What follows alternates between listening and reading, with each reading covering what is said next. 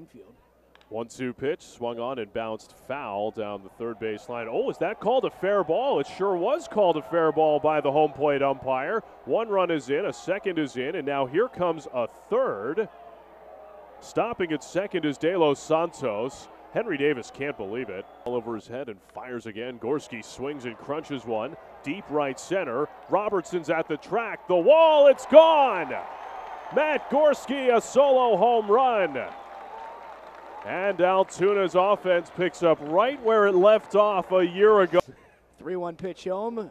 Liner right back up the middle. That's into center field for a base hit. Morris rounds third. He will score as it's scooped up by Frazier. Morris a wide turnaround first, but it's an RBI single to give New Hampshire a 4-1 lead in the top.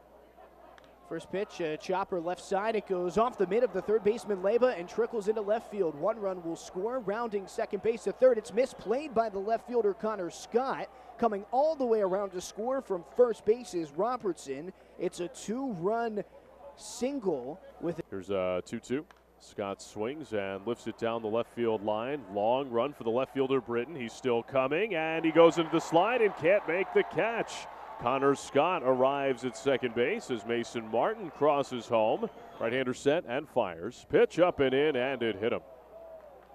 Fastball that got away from Garcia. Plunks Palmigiani on his left arm. That'll force a run home and make it an 8-2 game. Out to center field. Here's another 1-2 pitch. Martin swings and misses for strike three, and that ends the ball game.